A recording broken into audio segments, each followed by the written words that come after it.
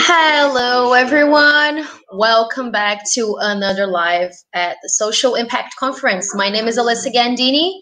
I'm going to be your interviewer for today, and I'm going to introduce this live to you guys. So, I am a Brazilian filmmaker and also gender equality activist.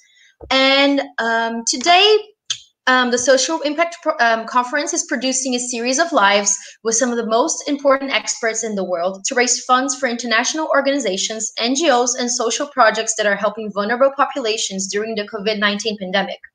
Tonight, we'll be talking about, well, actually this afternoon, right? We'll be talking about human rights and COVID-19. As COVID continues to be a pandemic worldwide, we know that this global health crisis has already harmed people's human rights. So the live will raise funds today to the Red Cross, one of the biggest humanitarian organizations in the world.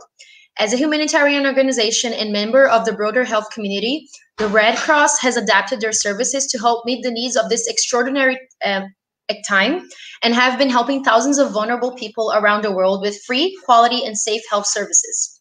The participants for this live will be Rai Sengupta, Natalia Brigagão, and Rosa Celorio. So Rai is a development consultant and youth speaker based in India. She recently evaluated a maternal and child cash transfer program in Myanmar on behalf of UNICEF and the Department for International Development's portfolio of aid in Zimbabwe. In her latest assignment, she supports the primary policy-making arm of the Government of India, NITI Aayog, in evaluating programs in India's rural development sector, including the Mahatma Gandhi National Rural Employment Guarantee Scheme, the largest public works program in the world.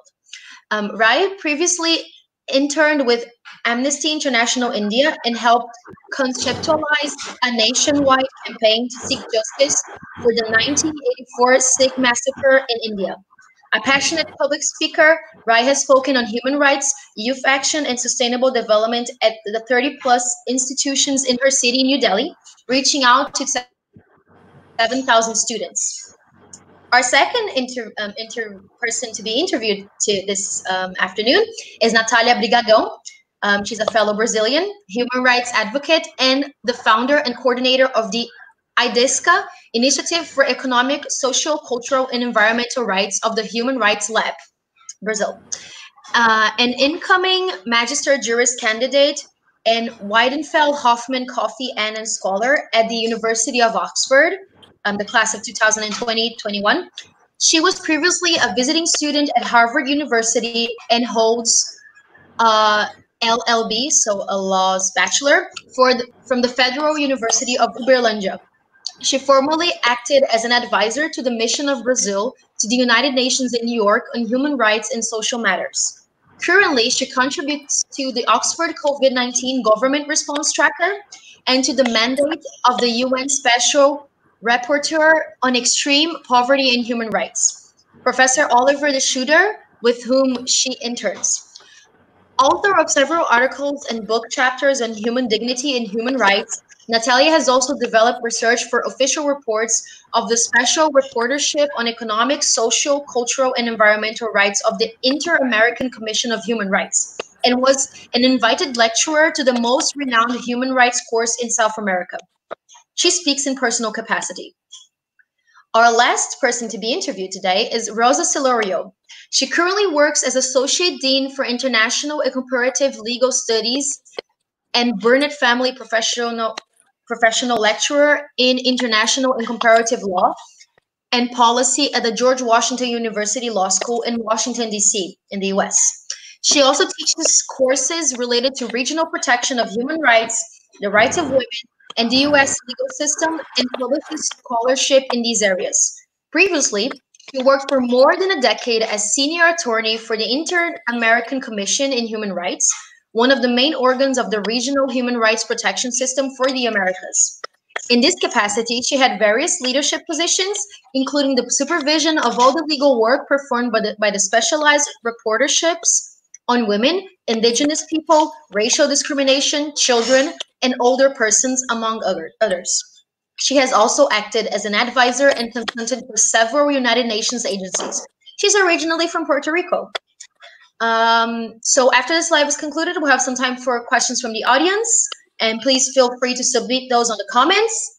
And I hope you guys enjoyed the live. I'm going to start with the first question, and I'm going to start with Rosa. So, Rosa, what do you think that are the main impacts on human rights? Thank you so much for that question, Elisa. And it's absolutely wonderful to be participating in this live. I just want to say hello to all of you that are connected. And I also want to say how lucky I feel to be participating in this live with Elisa, with Natalia, with Rai, which are these wonderful women that are doing a lot of work in the area of human rights and are also trying to address these connections between COVID and human rights. As Elisa mentioned, when we're talking about COVID, we're talking about a pandemic of epic proportions, and the numbers speak for themselves. We're talking about more than 8 million persons infected worldwide. We're talking about close to 500,000 deaths worldwide. And aside from the effects and the deaths, which are unspeakable tragedies when it comes to COVID, we're also talking about a radical change of life. We are talking about the closing of the governments as we know them, of schools, of businesses, all orders of shelters in place, curfews, and other kinds of state restrictions that have been necessary and that a lot of states have been adopting in order to prevent and basically contain the spread of COVID-19. And I think what's very important to remember when you think of human rights and COVID-19 is that COVID is not only a health issue, but it also has a lot of human rights repercussions, not only COVID itself, but also the restrictions and a lot of the activities and the change of life that we have been seeing has a very unique and specific impact on our populations. I always like, when I talk about COVID, to think about what does it mean for a state to have human rights obligations. And human rights obligations are continuous for a state, even in times of emergency, even in times of crisis. States can restrict. They can restrict human rights, especially when they have an adequate justification, when they have objectives that are founded in necessity, in proportionality, in legality, and also temporality. But at the end of the day, the human rights obligations are still there, and the actions of the states have to be justified. And there's a lot of cornerstone human rights obligations that we always speak of that are always applicable to states, even in times like this, even in times of crisis, even in times of emergency, even in times of pandemic. I'm talking about the right to be free from discrimination and violence, the duty to protect the rights to life, personal integrity, and privacy of persons.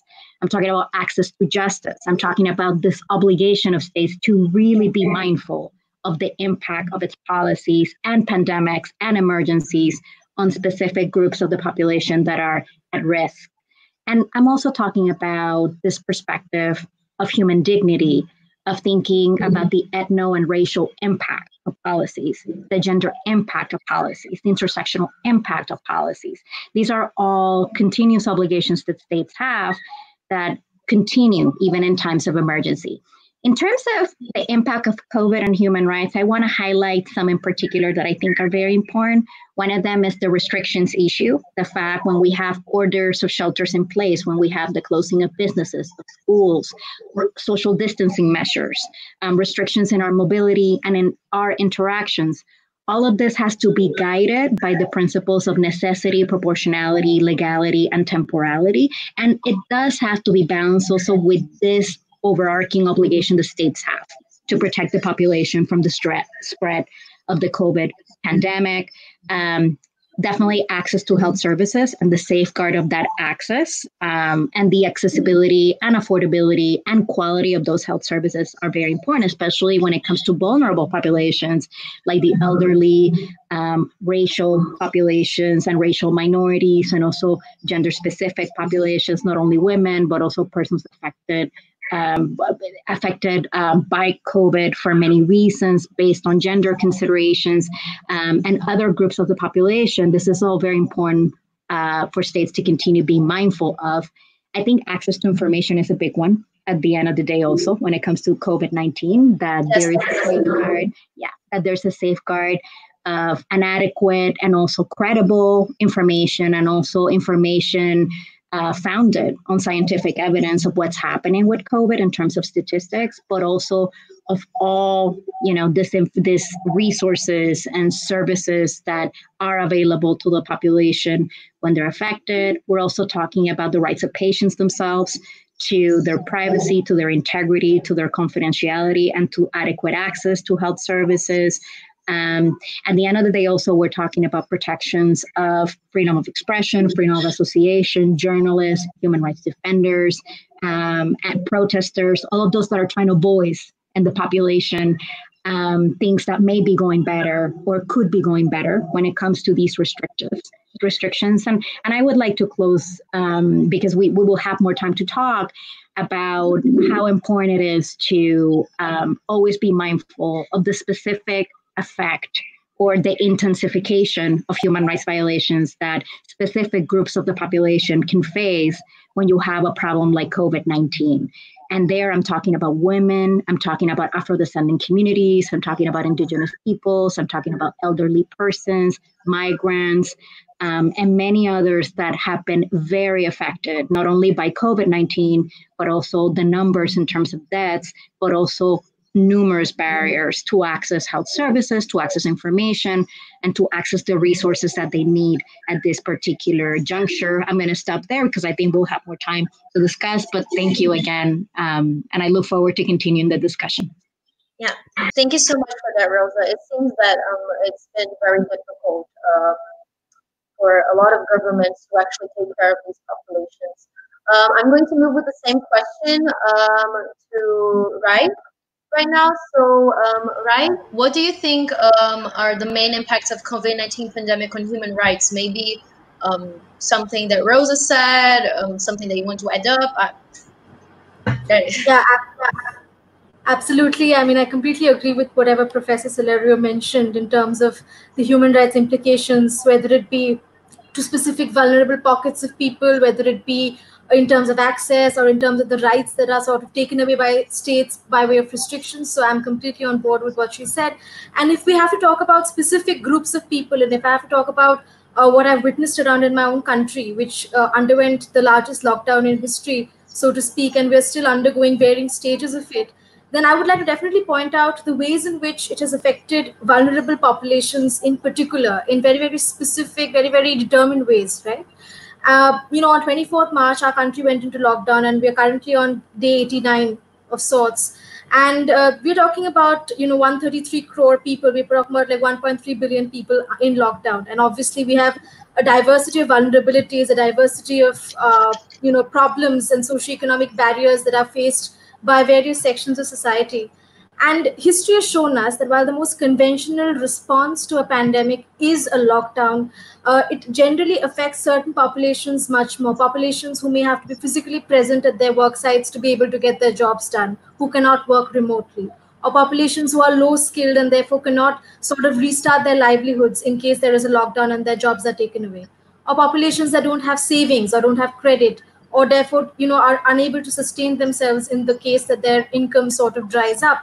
And that has been the case across the world, wherein there is job loss, there is economies shrinking, and in particular, very fundamentally, certain vulnerable groups, for instance, the elderly, for instance, women who are, let's say, stuck at home with abusive husbands or facing domestic abuse, for instance, certain indigenous people whose access to forest produce or whose access to markets has been ruined by the pandemic, or in my own country's case, the case of migrant workers, wherein after the imposition of the lockdown, hundreds of thousands of them had to travel often by foot or by bicycle or by various means back home because all public transport was stopped, making it one of the largest exoduses in history.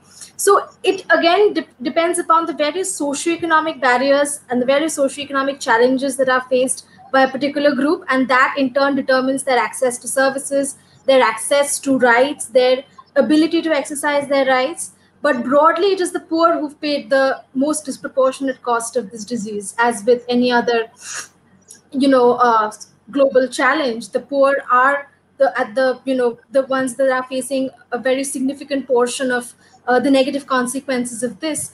And a recent study that was conducted in New Delhi across 18,000 households showed that about 60% of the poor households among them, and all of them are poor households, 60% of them had lost all their income, and 20% did not have money and supplies for the coming few weeks. So it just goes to show that, of course, a lockdown is important. Of course, a lockdown is necessary.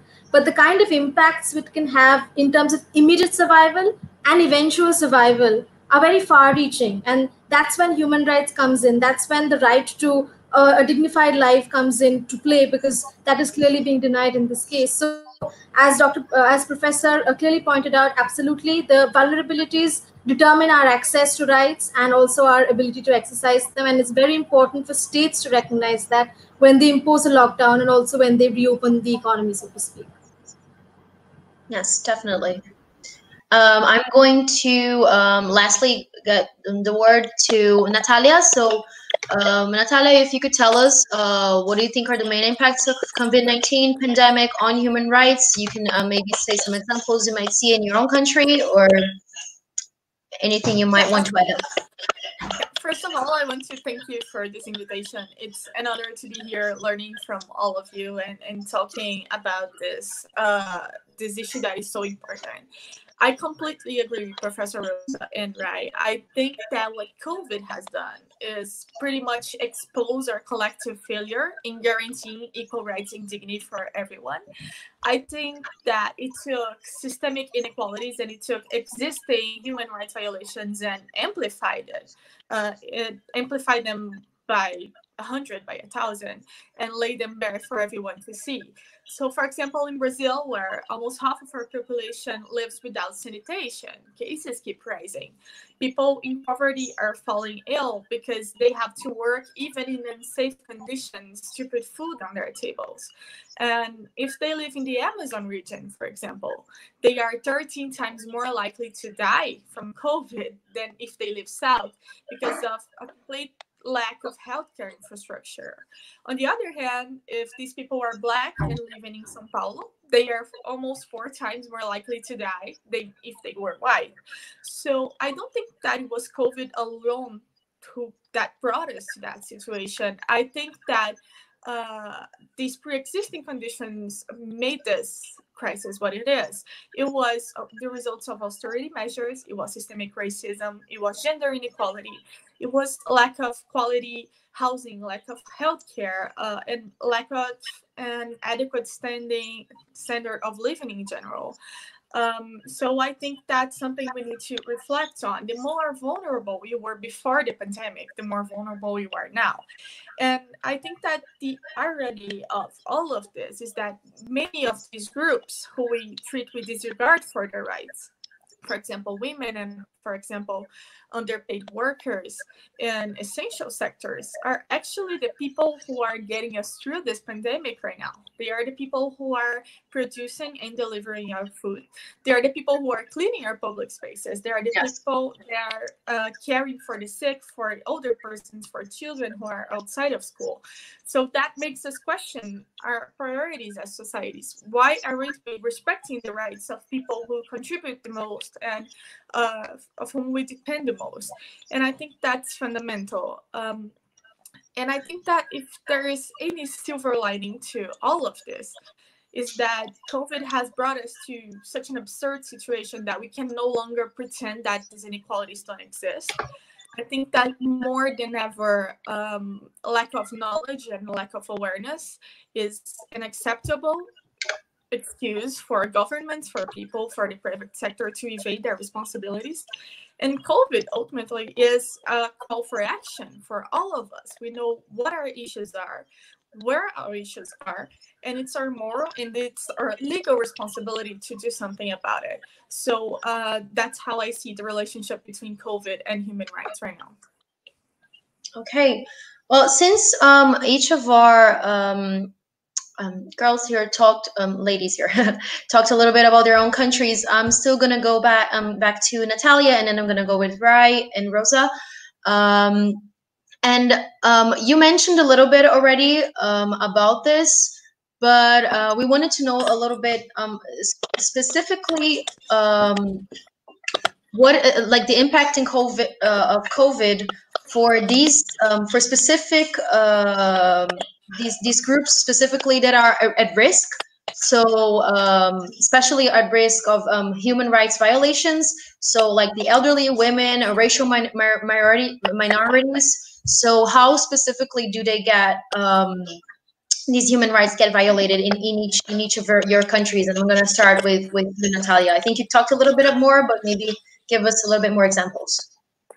Yeah, I think that all groups in Brazil who previously faced inequalities and discrimination are being disproportionately impacted by the pandemic in some way or another. And that includes many groups such as indigenous peoples in Brazil, such as people with disabilities, such as incarcerated persons, such as older persons. But to deepen into two of those main groups, I think that women, for example, they have faced great risks and carried a large part of the burden of holding our society together right now. So, for example, if you ask yourself, who is caring for COVID patients? Health workers, 70% of whom are women. Who is caring for older persons who need that care and who are the most vulnerable right now? Caretakers, paid and unpaid, most of whom are women. Who is in period of isolation doing domestic chores and doing the most work caring for children who are outside of school? To a very large, disproportional, and burdensome extent, women who already have made twice as much as men of unpaid care work before the pandemic. So at the same time that women are contributing so much and they're doing so much work, they are also profoundly disadvantaged. Women are more likely to be underpaid. They are more likely to be informal workers who just in the first month of the pandemic lost about 60% of their earnings and who are more vulnerable without social security protections. Women are more likely in many parts of the world, and I believe that applies to Brazil as well, to have lost their job during the pandemic. And they are very vulnerable, as well as Rai mentioned, to domestic violence, which has increased a lot in Brazil. And underreporting increased as well because they have less means to seek for help during isolation periods. And they're very much likely to die from that domestic violence. In Brazil, feminicides, 60% of them happen within women's own homes. And feminicides in Brazil have grown, I believe they have increased about 22% during the pandemic. So women are at great risk in many, many ways. And this is aggravated because women have very low levels of political representation in Brazil. So we only occupy about 15% of the seats in Congress, which makes hard to advocate. It makes hard to participate in decision making concerning the policies that will affect women. So that is very, very serious. And another group that is very seriously impacted is Black people. When we look at the Black population in Brazil, a large part of it is mostly in poor suburbs, with inadequate housing, with inadequate sanitation, and inadequate conditions in general. And about 80% of our Black population relies solely on the national healthcare system, which has been impacted by austerity measures in the last few years, and in many places is collapsing because of COVID. So this has very serious consequences, and as usual, Black lives are disproportionately at risk. So when you look at, for example, I've mentioned Black people in São Paulo, they are 4 times more likely to die from COVID. When you look at feminicides, 60% of the women who are murdered are Black women. So they are disproportionately at risk from gender violence as well. When we look at favelas in Rio de Janeiro, where Black people are the majority, up to a month ago, they had more deaths than many Brazilian states. So we see again that reality that I think COVID has exposed, which is that while some sectors in Brazil, keep discussing if inequality is just or not, if it's desirable or not because of meritocracy, and these philosophical discussions happen in the comfort of their own privileges. And while all of that happens, the truth is that inequality defines not just how you live, but if you live or die. This is a very serious situation that we need to address right now. This is something urgent, and inequality is something that we need to take more seriously. especially in the context of this pandemic. Yes, definitely. And I totally understand because I also live in Brazil and we see the news and it's really unbelievable. I would like to give the word now to Rai. And Rai, if you could tell us a little bit how these groups at risk, how specifically their rights are violated. So maybe a little bit, how is it in India? You spoke a little bit already, but maybe give us some other examples. Absolutely. Yeah, so I think one of the most potent examples would be that of the migrant workers, as I mentioned before, because as the lockdown was announced, many of our workers, and 70 to 80% of workers in India, by the way, belong to the informal sector, wherein there is no formal sort of guarantee of work, wherein they are often daily wage laborers who receive wages on a day-to-day basis.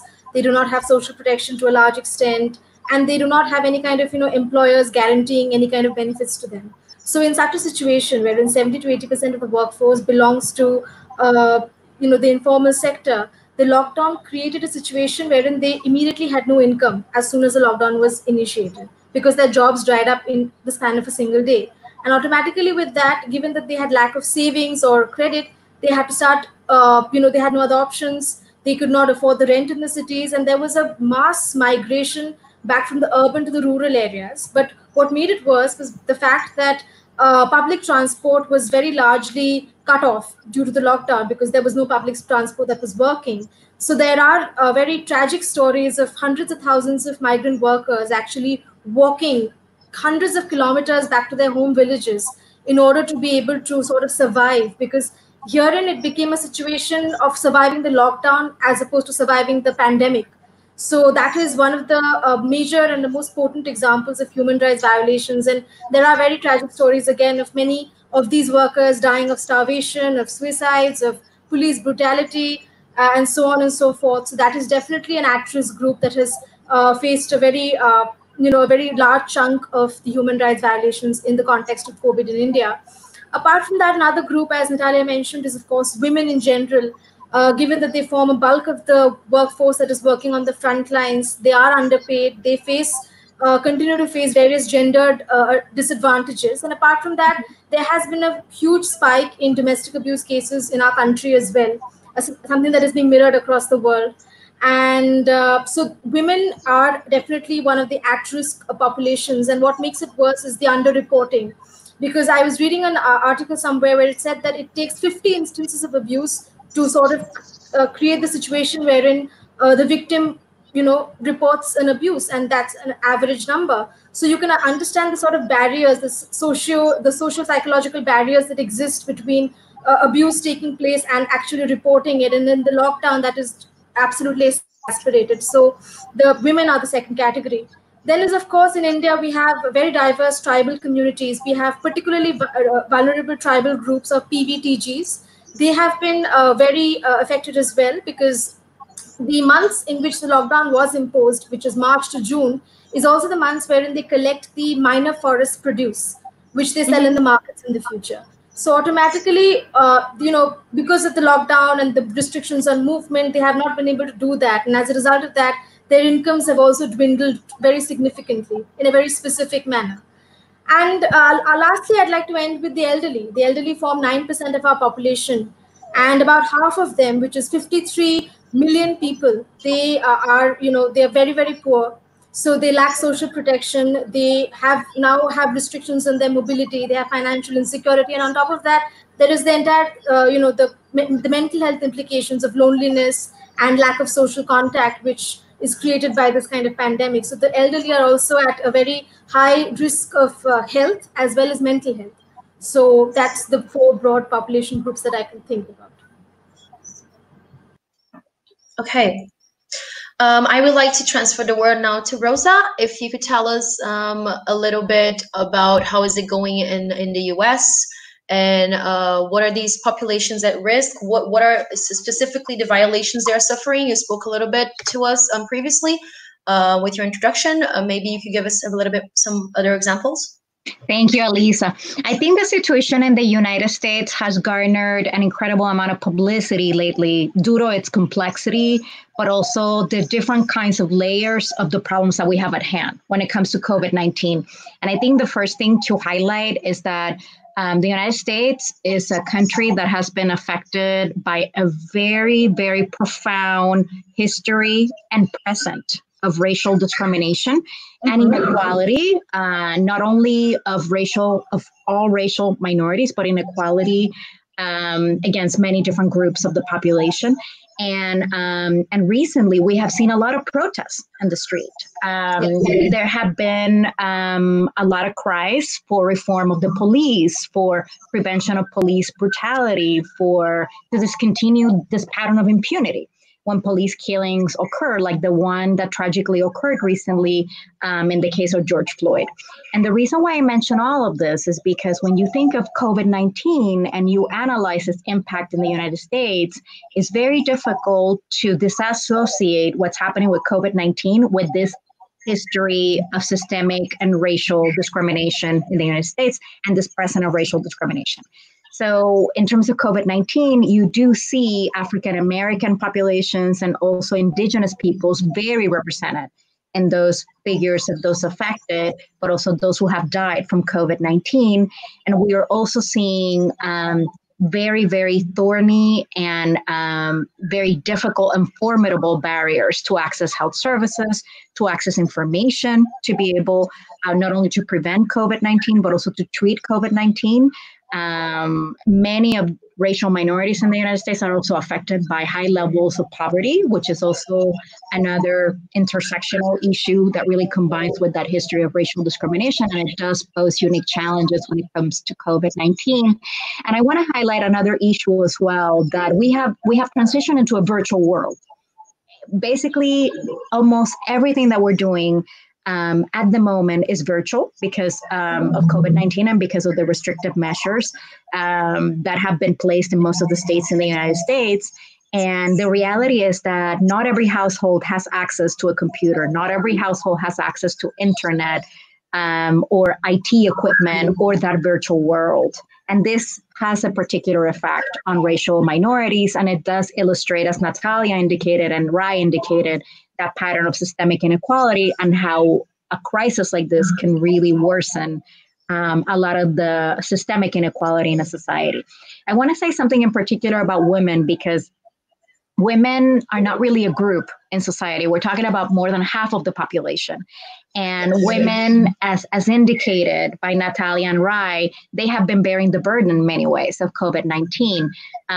They bear the burden of childcare, of caring for the sick. They compose a very significant component of the health workers or those frontline workers. Many women are affected by domestic violence, and these orders of shelter in place definitely intensify that exposure of women to domestic violence, and they don't necessarily have the resources available to be able to report incidents. And I think also one particular issue is the economic issue. I mean, the fact that a lot of women are part of that informal economy and they don't necessarily have the safety nets available to be able to have or meet basic needs of themselves and also their families at this particular moment. I do think that the decision-making issue is a big challenge when it comes to groups at risk of the population. The reality is that women and the other groups that I mentioned are not necessarily represented in decision-making structures in the United States, and that is definitely a very significant problem when it comes to addressing their needs. And I think there needs to be also more information, more statistics, more research, more guidance, more protocols of how to address specifically the needs of specific populations when you have an emergency of this magnitude. I mean, the reality is that this is a global emergency. It's not only an emergency related to the United States, and I do think we need more proactive work, not only from the US government, but the international community to produce research and information and guidance of how to best address the needs of these particular groups at risk. Yeah, you just pointed something very interesting, Rosa. You just gave some things that we're getting into my next question, which would be some of the solutions that maybe these governments could give, or that not just the governments in the US, but the governments worldwide. I was thinking, what do you think would be specific measures that the U.S. government could take to help these populations at risk, especially these populations that are having their human rights so severely disrespected? And what do you think could be some of the things, or some things that are being done already, and some of the things that maybe your government could do better? You can speak in locally or globally if you think, or maybe just global. I think awareness, the basic awareness that there is a risk and that there's a specific and disproportionate impact is very key. I mean, the reality is that awareness is not necessarily as widespread as we would like to see it. I think also the production of more information and research and statistics is very important. I think protocols in terms of treatment, in terms of access, in terms of how to guide the actions of different government entities, because we're talking about very different government entities here, I think is very important as well. I do think that multilateralism and international cooperation in moments like this is fundamental and it's key. And I think that one of the biggest or largest points of concern that I have from the US government right now is that every day I see the government farther away from international cooperation. And I think this is a moment where international law is key, where everything that we know about the human rights law framework and all those obligations that states have assumed worldwide, including the United States, because the United States, it has ratified, the International Covenant on Political Rights, the Convention Against Racial Discrimination, the Convention Against Torture. They are parties to some of the most important treaties. I do think it's important for the government to be closer to international law at the moment, to be closer to multilateralism at the moment, to be closer to international organizations, because I do think there's a great deal of very productive information that's been produced at the international level that I think could really be of benefit in the United States. And I do think that it's very, very important to see groups at risk more represented in the decision making.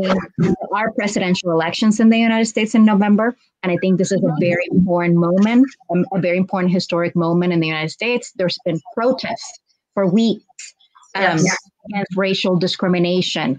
There's been more than 100,000 deaths related to COVID-19.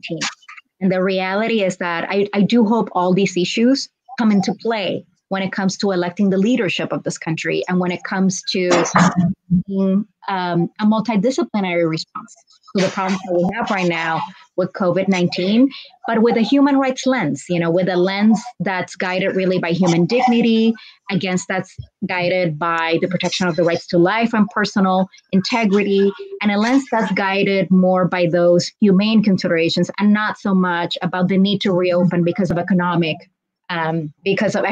matters, and not so much about what do we really need right now in terms of well-being of the population and those groups at risk. Yes, thank you. I think those suggestions are actually really, really interesting, and I really do hope they do take that into account when choosing your next leaders. We've been having some of the same problems here in Brazil as well. I would like to give the word now to Rai. Rai, if you could tell us maybe what are some of the things that your government is already doing to keep these populations at risk from not getting their human rights so much violated the way they are, and some of the things that you think that India is doing, and some of the things you think that could be done more. You mentioned a lot about the workers and this great exodus that you had from let's say from the countryside to the city and from the city to the countryside without the public transport. That's a really big deal with breaking the rights of these people to have safety when going to work and all of that. How do you think it could be better addressed, and what are some of the things that you think the Indian government is already doing? Yeah. So right now, ever since the lockdown was announced on 24th, and I think 3 days later after that, we had a relief package that was announced wherein transfers in cash and kind were provided to various vulnerable populations in the rural and urban areas as per whichever category they belong to. And apart from that, there have also been other financial reforms wherein incentives have been given to medium and small-sized enterprises as well. But if I have to talk about it from a human rights perspective, then I think one of the things that the Indian government could have done better is provided better access to information to its citizens with regard to the lockdown, because the lockdown essentially was announced 4 hours before it actually came into practice, which left many people very unprepared. Yeah, it left many people very unprepared as to what their next few days are going to be.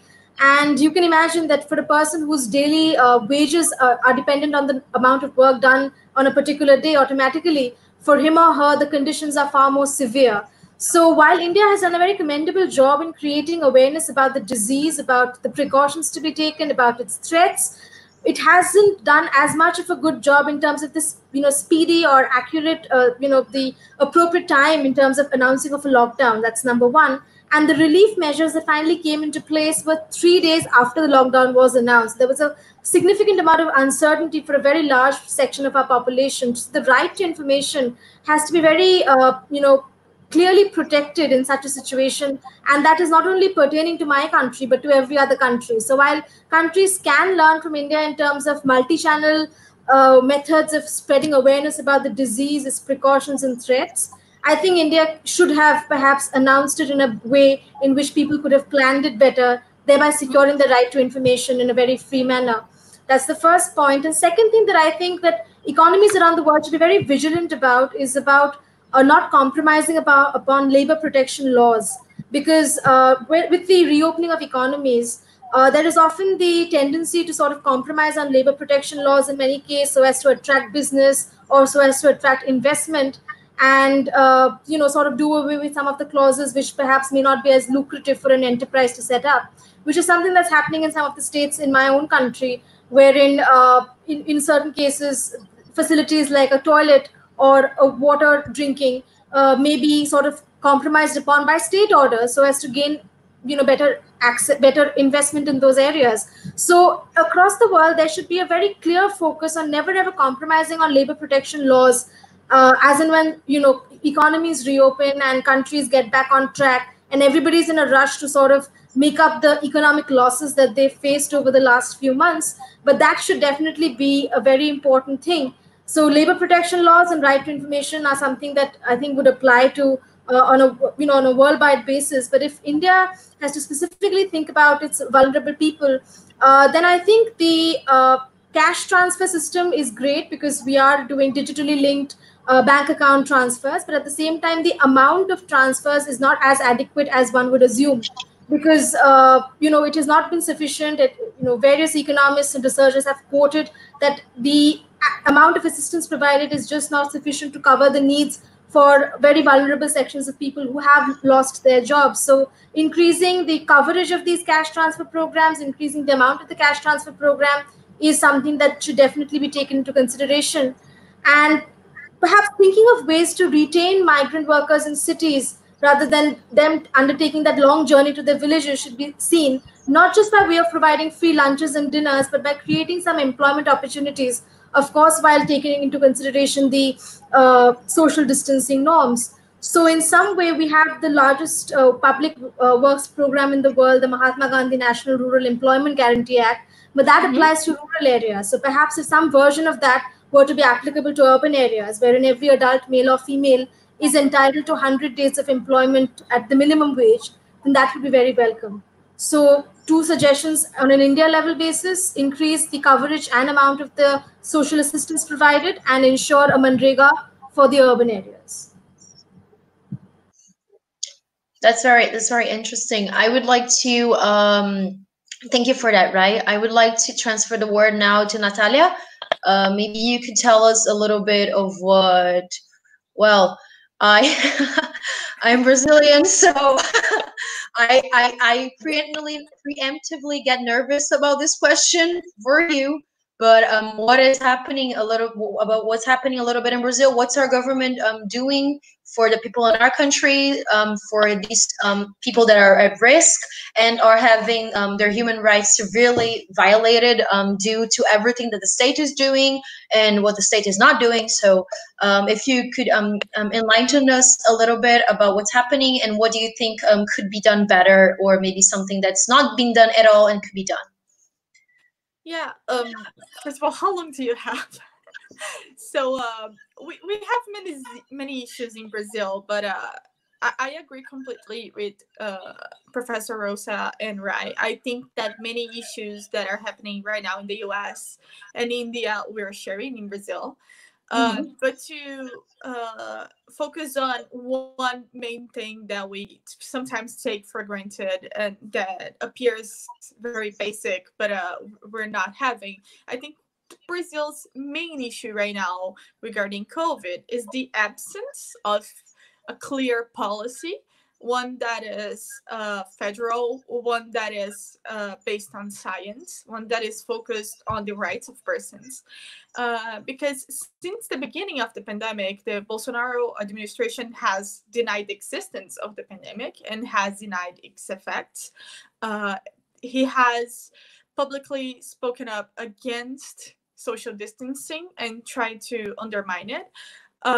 So we have had a very weird situation in which he went, for example, to unsafe public appearances, which he and his supporters attended without a mask to encourage people to actually go out to the streets and live their lives in business as usual mode, as if nothing was happening. So I think we still need the basic. We need a clear federal policy because it was left for some local and state governments to address these issues without any kind of federal coordination and actually in opposition to the federal government. And we are witnessing the results of these choices. So, for example, we just had more than 1 million cases of COVID in Brazil. We have reached more than 50,000 deaths. In many places, our healthcare system is collapsing. There are no ICUs, so people are dying because there are no places in hospitals. And the economy is still in bad shape, even though the Bolsonaro government did all of this actually in the name of the economy or the economic elite. So this is something very, very concerning. And even though the cases and that they keep rising and we haven't reached the peak yet, many places that had adopted some social distancing policies during this time are for some reason opening up without no justification. Cases are still rising. We have a collapsed healthcare system and people are opening the economy up and telling people to go back to normal, and that is absurd and that is completely unacceptable. So I think the main thing in Brazil is actually going back to basics, is actually having a policy, is actually taking this serious. And considering science, in developing those policies, and not just prioritizing, the interest of the private sector, and actually prioritizing Brazilian citizens. So I think that's the main thing. And also in correlation to that, we could talk about many things, but for example, the only actual restriction that Bolsonaro government made was not a restriction of social contact, was a restriction of information. So last month, for example, the Bolsonaro government closed a COVID website that had detailed information on COVID and the evolution of cases in Brazil. So people are actually being denied very basic information, and it's been done to cover all of this up. And this is just completely revolting for any Brazilian to talk about. And in doing so, the health ministry actually said that local governments were inflating, they were over-reporting the numbers to get more financial resources, when research has demonstrated that, in fact, numbers have been underreported.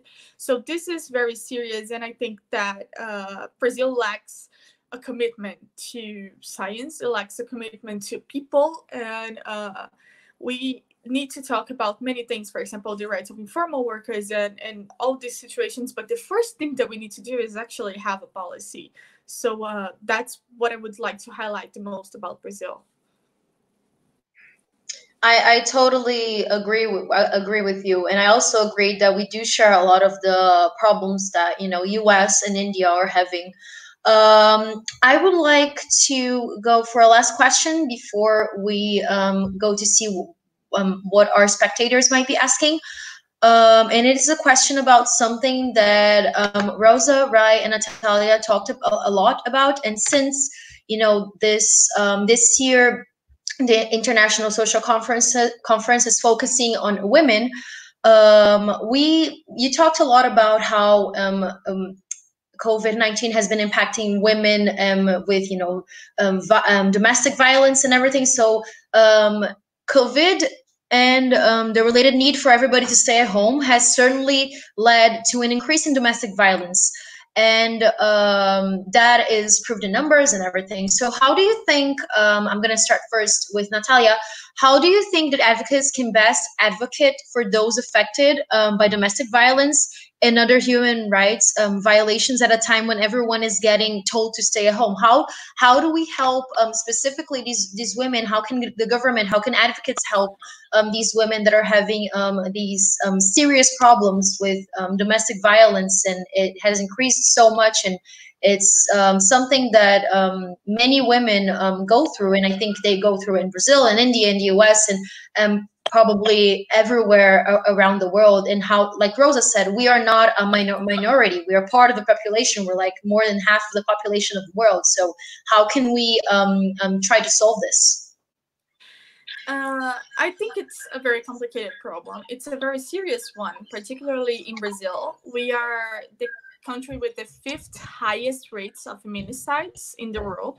And we have been watching a very serious increase in domestic violence that was actually accompanied by an increase in underreporting of domestic violence during the pandemic.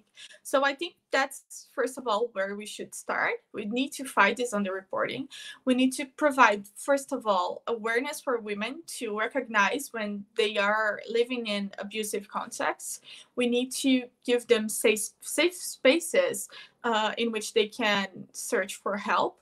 Those safe spaces can be online, they can be in the supermarkets they go, they can be in the pharmacies, they can involve a signal that these women can use to let people know that they're facing violence. But especially in a context where women are mainly isolated at home, we need to think about how to help them search for help. And this is fundamental. And the second thing, I think we need to raise awareness of the public in general, because it takes a community to fight domestic violence. Especially in the situation that we are right now, neighbors need to be aware that if they have suspicions of domestic violence, they need to report this, and they need to report this immediately. That is very concerning. And we also need to look at our personal obligations, check up on our friends, and, try to support each other, because that's what we can do right now. And I think that, after violence has been reported, we need quick and effective responsive systems. We need ways to make sure that protection measures are being implemented right away, that these women are not staying locked at home with their aggressor after these reports are made. This is completely unacceptable. And that involves adapting procedures. So, for example, some procedures might need to be rebuilt. Some procedures might need a visit at the woman's home to be carried. So this is profoundly necessary, adapting our procedures in this case. And of course, we need infrastructure to do that. I think that about 90% of Brazilian cities don't have a police station focused on the women, which is responsible for this, for accompanying these domestic violence cases. And of course, that after that and after these protection measures, we need socioeconomic support. So this last year, the Superior Court of Justice in Brazil denied that women who are victims of domestic violence are entitled to paid leave in their work. But we need to extend social protection measures to beyond formal women who are now employed, especially because so many women are informally employed or are outside of their jobs right now. So we actually need to provide social protection measures for them to be able to care for themselves, to care for their families and their children. women also need safe spaces to go to, to live in. So that will require assistance from the state as well, and safe housing in which they are both safe from their aggressor and safe from COVID. So I don't think there is a simple solution and a clear one when it comes to domestic violence in Brazil. But we do need to think systemically to all the steps in these protection processes and enhance them and adapt them to our current situation. And I think that we need more gender sensitive policies as well to help in that. And we need socioeconomic support. Women cannot survive in this context, in the context of violence and COVID, without socioeconomic support. So we need to address this very much now, immediately. This is very, very urgent. Yes, I agree with you. Thank you for your response. I would like to give the word now to Rai and then to Rosa. Rai, what are some of the things you think the Indian government could be doing for these women that are vulnerable and that are suffering domestic violence? I mean, now, what are some of the things, not just the government, but activists, and how can people help these women? Yeah, absolutely. As Natalia pointed out, domestic abuse requires systemic solutions. And with the pandemic and with lockdowns right now, we have 90 countries almost in various stages of lockdown. So there are obviously opportunities for women to be at home, wherein they are at home with their abuse and are facing a crisis. And what makes it even worse is that 1 out of 4 countries don't have any laws which are addressing domestic violence. So I think at one level it perhaps requires a recognition of this problem, and then a sort of path to provide effective justice, as Natalia pointed out, when reporting takes place.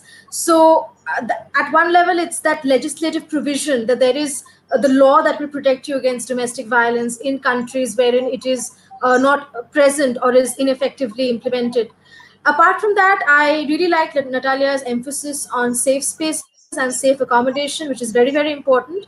And while that is very important, I would also like to emphasize on the point that getting to the safe space is the problem often. Travel is the problem. And when you're talking about a lockdown or a restricted mobility, then that is even worse. So perhaps one thing that I can think on the top of my head is that the government can partner with perhaps private taxi or service firms, let's say like an Uber or an Ola, to provide emergency services so that certain victims can be taken away from their homes to a safe space. So that if that commute is sort of strengthened and facilitated from the government side in partnership with a private firm, then that would definitely strengthen, a victim's access to a safe space. So perhaps that could be one thing that could be thought of.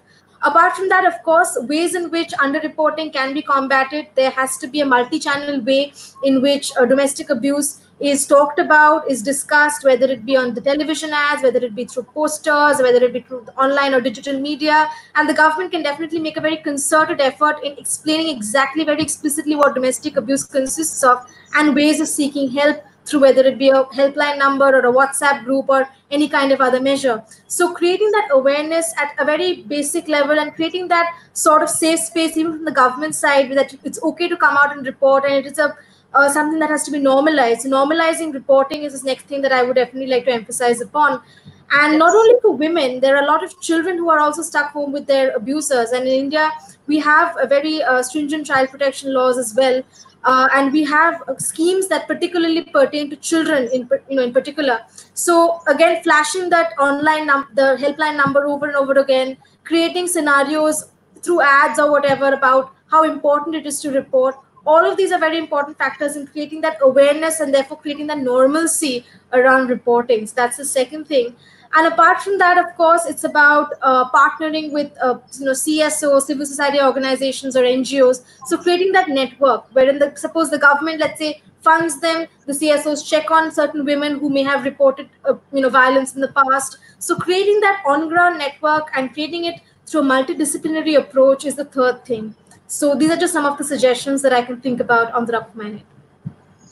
Yes, and they're really good suggestions. Thank you, Rai. Especially because it is such a taboo, right, that people don't really talk about it. I'm going to ask for the word now to Rosa. And Rosa, what are some of the things? I think Natalia and Rai said a lot of really great suggestions. What are some of the suggestions maybe you can think of? That the government can do, or maybe even NGOs for this crisis that we are living right now during this huge pandemic. And what are some of the ways you think that could be solved, maybe in the US or even worldwide?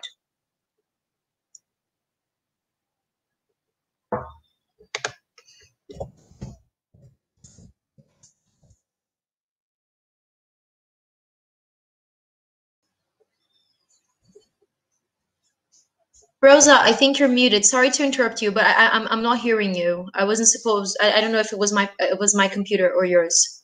Did you hear me now? Yes, I do. Okay, wonderful, wonderful. Could you start over, please? Of course. So I just wanted to support what Natalia and Rai said about domestic violence victims and the different options available. I think one aspect in particular that I think is very important, especially in a country like the United States, is that there has to be, from the government side, a way to ensure that there's an access to resources, especially reporting resources to victims of domestic violence, even in this particular moment in time, even with the changes, even with the fact that we have transitioned into a virtual world. So that means access to ways of reporting that are not only by telephone, but also online, for example.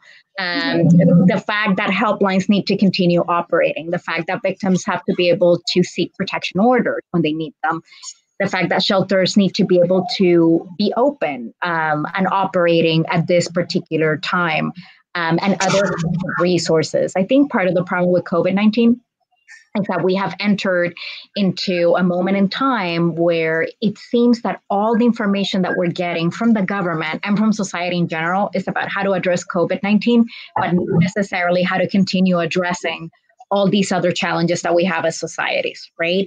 And domestic violence is an ongoing issue. It's not it doesn't stop because we are at home. It doesn't stop because we have transitioned into this virtual world and we have closed our businesses and schools to the country. It can intensify. And I think that access to those resources and ensuring continuity is very important. But I also think training of government officials of how to address domestic violence at this particular moment in time is very important as well. I think a lot of government officials are operating in different ways at the moment. Our justice system is certainly not operating in the same way. And I think that there has to be an awareness from government officials of how to address ongoing problems like this one, even in a virtual world. I mean, even in a world where we're not operating as usual. And I also want to end by sending a message to all of hope and positive thinking. I think there's many ways in which, and many strategies that we can employ to actually address the complexity of the problems that we have been discussing today. They're very big challenges, but I do think that there's a lot that we can do to address them as well. And I also send all a very important message of health and wellness right now. I know many of you are at home right now. Your life has completely changed, and I just want to send you a lot of solidarity at this particular moment. Thank you so much, Rosa. I would like, unfortunately, we won't have more time to address any other questions. Thank you so much for the people that are watching. And I would like to thank you so much, Rosa, Rai, and Natalia. You ladies brought so much information and so many things that we needed to think about. And I just really wish this video gets to be seen by some of our governments, and maybe we can, together with NGOs and with a lot of people, address all these issues and try just to make a better world. Thank you for participating in this live. It was an honor to be here and to listen to you and to interview you, even though I was a little bit nervous. But just thank you so much. I hope you stay safe, you stay home, and that we can all, get better soon with everything that's going on. Thank you so much once again. Thank you. Thank you. It's a pleasure.